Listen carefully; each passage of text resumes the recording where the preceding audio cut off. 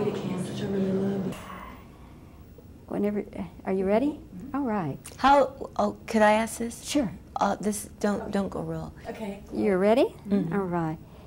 Well, Margaret, when we talked before the opening of The Color Purple, I guess neither one of us had any idea that we'd be sitting here in Fort Worth, Texas, having a chat this soon again, but how nice.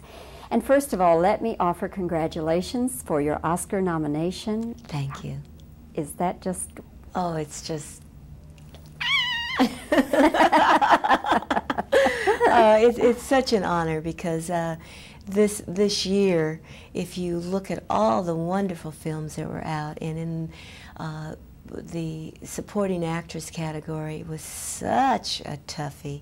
So to be nominated as one of the 5 people that should be recognized and to be voted upon by your peers for this recognition is truly an honor. And it took 14 years for it to happen for me, and I'm just blessed, and I feel that I'm glad it didn't take any longer. Worth waiting for. Yeah. Of course, Oprah Winfrey is also nominated in that category in Supporting Actress, and then Whoopi in Best Actress. Yes. But I'm wondering, since Oprah and you both are nominated for the same category, do you feel that that hurts your chances for both of you to, or either of you to win? Well, I think first of all, if it wasn't for the fact that Color Purple is such a special project, I would probably feel a lot of competition. But the honor, I mean, do you realize the progress that it's been made with Whoopi and myself and with Oprah? That's such a tremendous thing. So I wish all of us, I mean, to answer your question, I wish Desiree Jackson, the young Celie, as well as Kuso Busia and Nettie could be recognized in the same way also, because when you look at the film, you cannot imagine anyone else playing those characters, and everyone gave so much. So no, I don't, it's hard for me to think in the other sense about it. You know, because we're all such winners. I'm such a winner now, I feel. So whether you get the Oscar or whether Oprah gets an Oscar doesn't... No, we're all going to be there cheering for each other. Just the film Color Purple makes such a statement, and so many wonderful messages are in the film.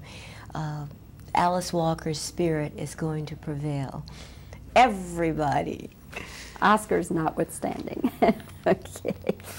You, of course, gained, I think you told me before, 20 pounds, and then now you've lost that? Yes. I didn't want to be any more embarrassed than you see, Stephen asked me to gain 10 pounds.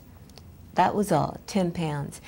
And in order to do this properly so that it wouldn't just go the normal places that excess weight goes to on women, I chose to work out with a bodybuilder.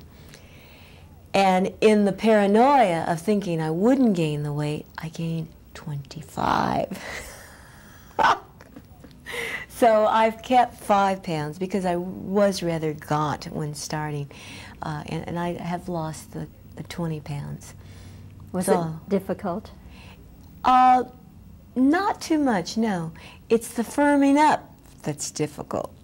You know, to get all the getting the skin from talking back at you. You know, when you walk. You know, once you get my age, it's a little harder. Yes, but fortunately for me, I did not, number one, have the weight on that long.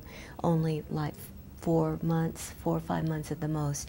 And the other thing being that I have always been into exercising every day anyway, so, and I'm not an eater, so I have all those things. The hardest part in gaining the weight was to have to eat all the time. I had to overeat. So I'm glad I'm me again. What did you make of Stephen not getting nominated? Do you see this? we all just, what can I tell you?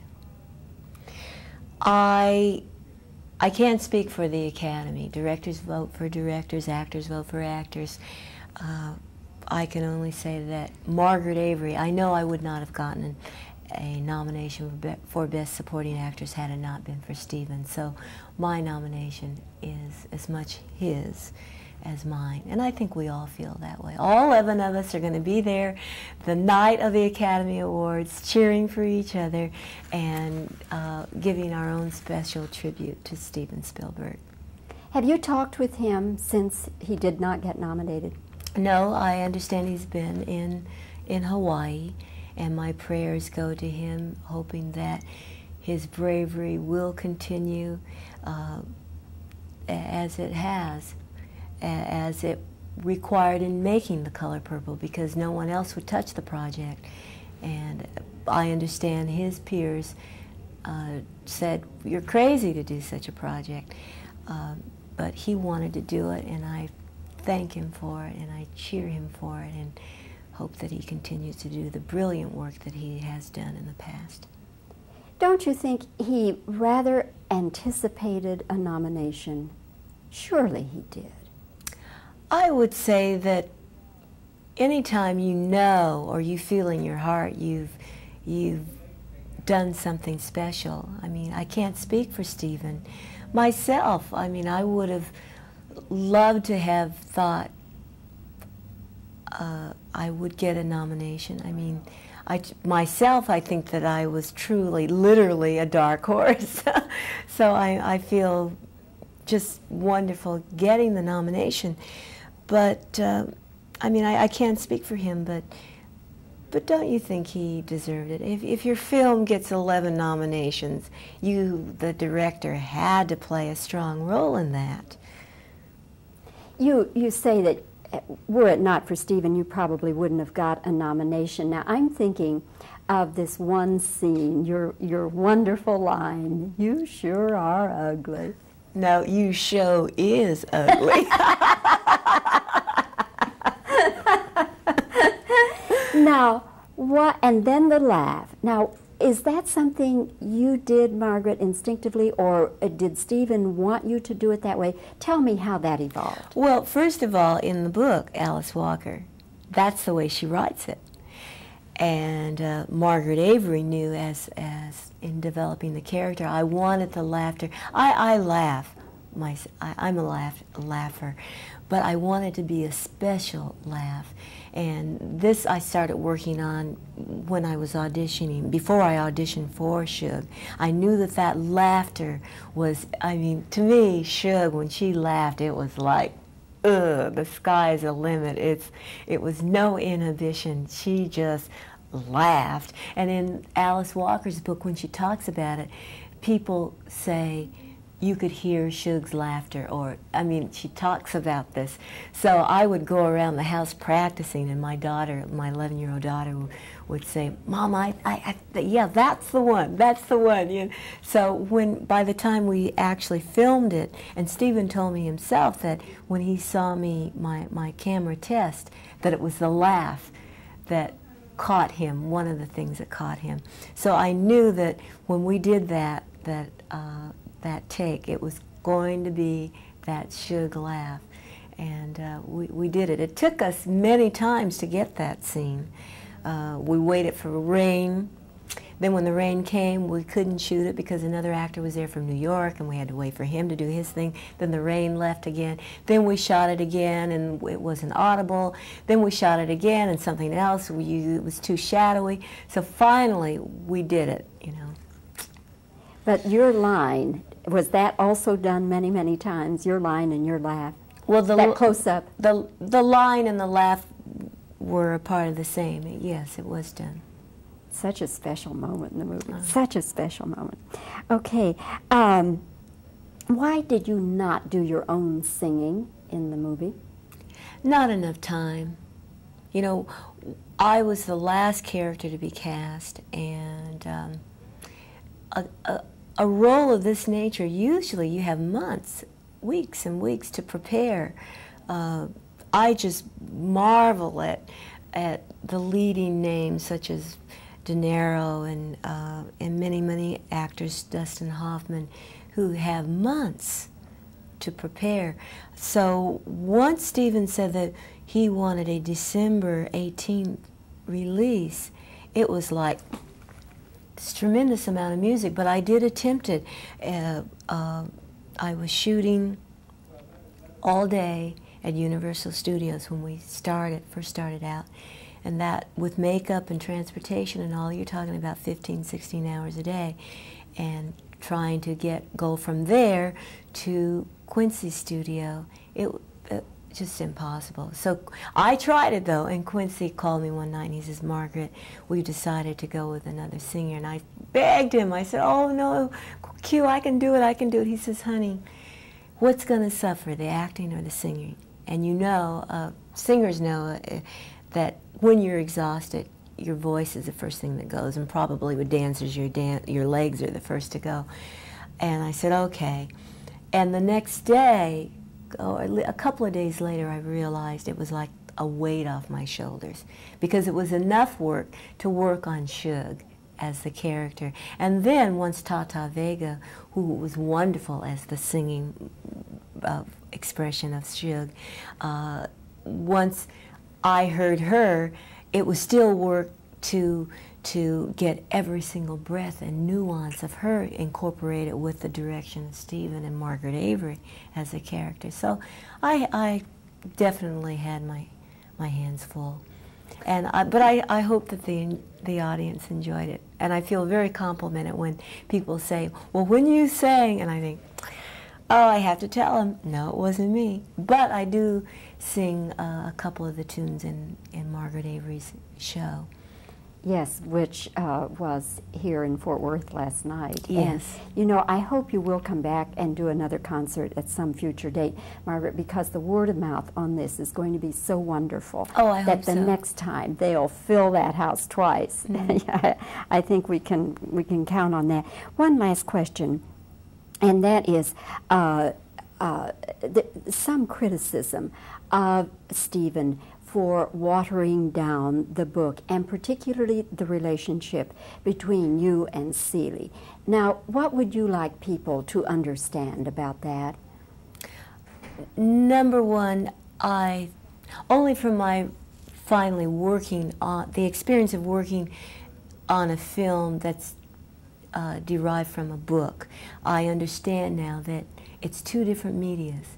You cannot do a book on camera. There's not enough time. Do you realize we had 2.5 hours almost on this film, and 1.5 hours of what we actually shot was edited?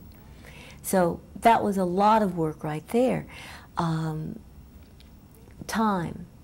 You won't get a film distributed nowadays, not easily, if it's over 2 hours and 20 minutes. The other thing is, we must do entertainment with responsibility. What people are willing to read comfortably in their own private space and what they can see on the screen comfortably are two different things. And myself, as a mother of an 11-year-old, I was just relieved when I found out that certain things would not be filmed. I wouldn't have, as a person, been comfortable. I don't think that it was necessary to explore everything explicitly that was in the book. People got the message, and I think it was done with taste, and I'm real proud. And excuse me. And overall, Margaret, what would you like to say to black people? Because still some black people are saying that you know, the film demeans blacks. So what would you like them to understand? Oh, shall we get the... Yeah, let's hold it just a second. Okay. Okay, I'll pick up my question again. Margaret, I know you must be aware that there are still some black people who feel uncomfortable with The Color Purple, feel that it demeans blacks, particularly black men. Now, what would you like them to understand? The film was not a documentary. In order to represent a people it must be all factual, and this was an entertaining piece taken from a fiction book. I do understand why the controversy, and that is because we as black people do not see our images often on film. Once we get the experience of having many images, and positive, negative, such as our Anglo counterparts, then we will not think of it as representative of us. You see, You're the Dragon was also a controversial issue, and I think it was for the same reasons. Because when you see your image so seldom, you expect it to represent you. And a film cannot be entertaining and be burdened with that responsibility. Okay, Margaret, thank you. You've been so generous with your time, and this was a real interview. I really feel like I got to talk with you finally. Thank you so much. Okay. All right. Just did. Yes. And that's not easy. Well, of course, I do it nearly every day, so it becomes just a part of the job, you know. It's like when you have to lip sync to, you know, the music. It's part of the job, and that's difficult too. It really is. To make the lip come precisely, that looping, in other words. Oh, yeah, yes. Looping is not because easy. I'll tell you something between you and I. When we were to shoot the first lip sync challenge for me, which was the Dirty Dozen, when the jute joint opens up on the Dirty Dozen, I was so off, and I couldn't understand. I was panicked, you know, and I realized that my adrenaline was going, and I thought, well, maybe that's it. Maybe I'm nervous, but I knew that song, breath perfect, not letter perfect, breath perfect, nuance perfect, and then it got to me. It occurred to me, you see, just before the take, you could hear what was happening in the studio. And they would count, 1, 2, 3. Well, the take that I had been rehearsing to so diligently, and I must have played it 100 times or more, the count-off was a little different. They said 1 and a 2, or something like that. So it was from that I realized they were playing me the wrong take.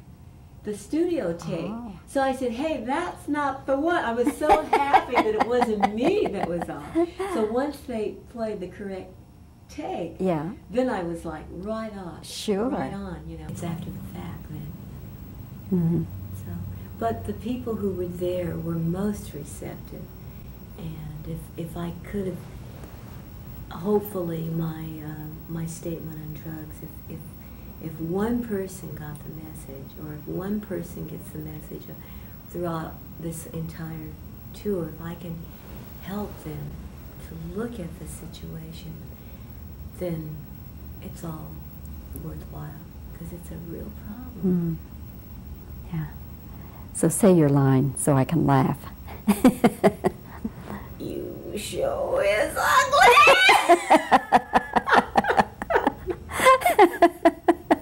I can't do it now. That's terrific. Okay, what else should we just talk and okay. nod?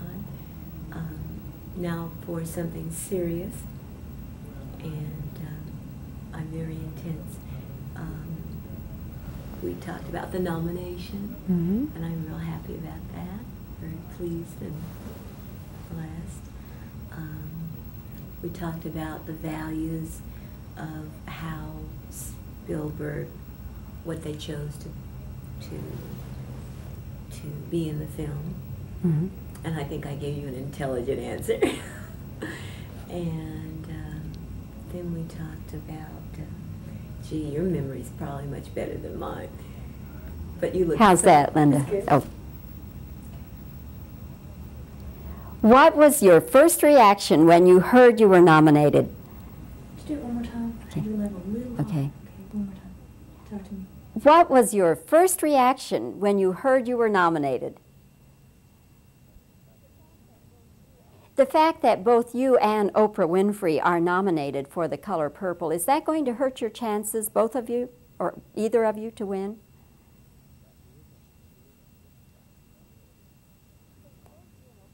Since both you and Oprah Winfrey are nominated in the Supporting Actress category for The Color Purple, is that going to hurt your chances for winning?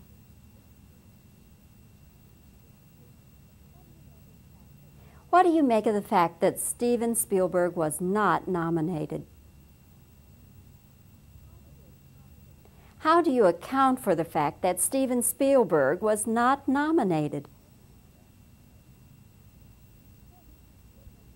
Don't you think Steven anticipated a nomination?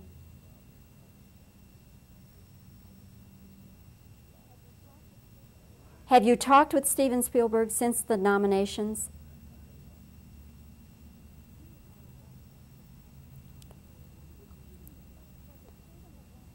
Was it Steven that wanted? No. Why did you gain so much weight for the role of Shug?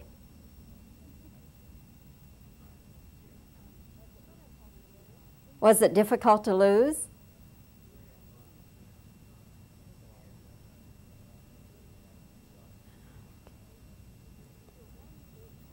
Your one big line that's so outstanding in it. Now, how did that work out? How did you arrive at the interpretation of that wonderful line and the laugh?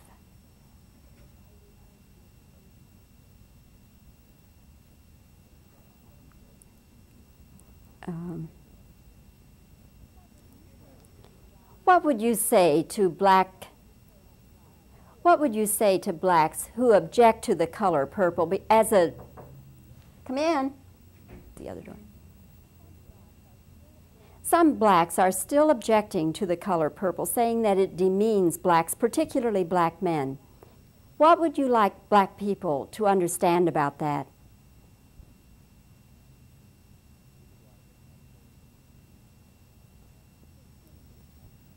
The scene, some people are criticizing Steven Spielberg because the scene between you and Celie has been watered down.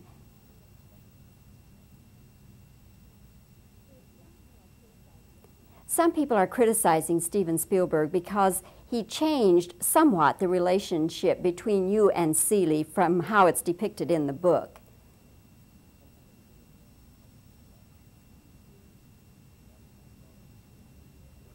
Okay. Why did you not do your own singing in the movie? Come in. Come in. Let's just do some single reactions now.